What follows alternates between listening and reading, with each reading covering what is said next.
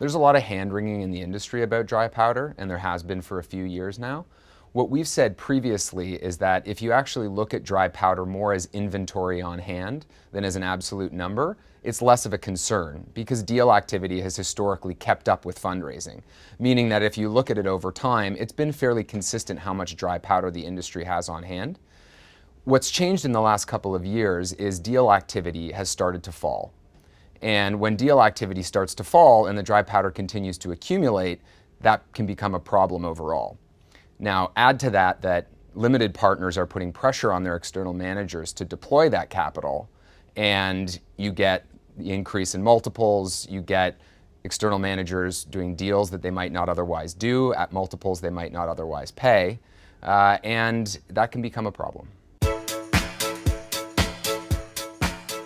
The most disciplined investors have always resisted the idea of focusing on dry powder.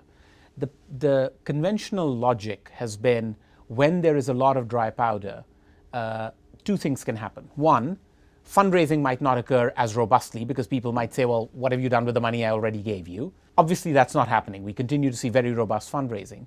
The other bigger concern has been it'll burn a hole in your pocket. You as a GP will say, I've got all this undeployed money, so I need to deploy it, and you'll become less disciplined. The most sophisticated GPs will say, we have enough rigor and discipline around the investment process that we will not deploy money into a suboptimal investment simply because we happen to have it. And to my other point, the proxy of dry powder becomes a poor one, when in fact, that's not the only capital at my disposal. In fact, if I found a fabulous transaction that was far in excess of my dry powder, it would not take me long to amass the remainder of the capital from sophisticated investors who can analyze transactions on their own, have strong points of view, and have enormous amounts of capital to deploy alongside in interesting structures. So that's why the metric of dry powder, while again the industry continues to focus on it and talk about it, and we talk about it too because it does have implications for future J-curve evolution.